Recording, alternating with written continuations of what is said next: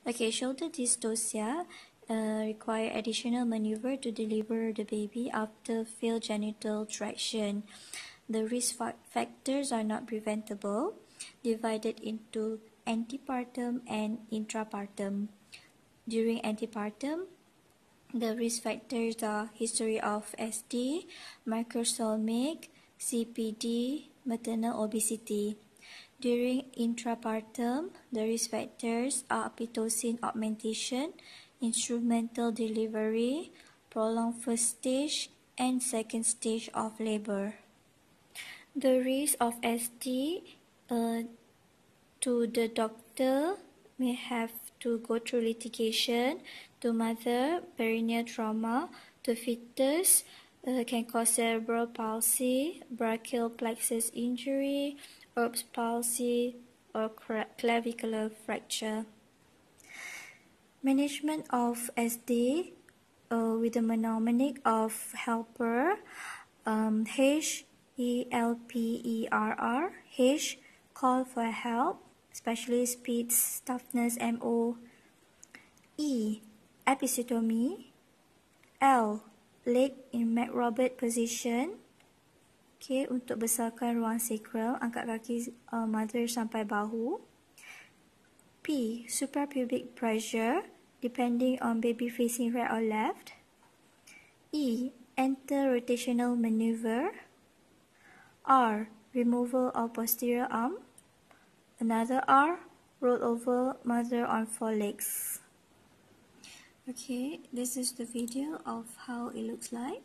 The mother will be put on McRobert position and episiotomy is done. Okay.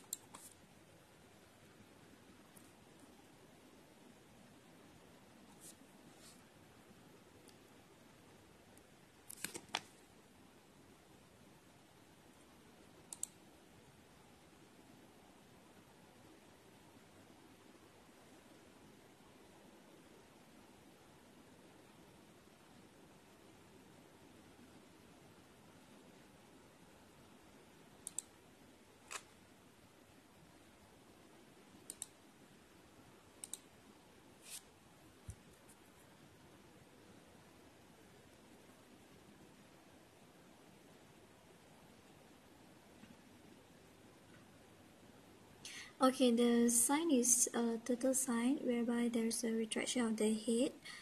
It is consistent with shoulder dystocia. Apply suprapubic pressure. Okay. And then apply gentle traction to determine whether the shoulder is lodged or not under the bone. Then attempt to realign and rotate the infant.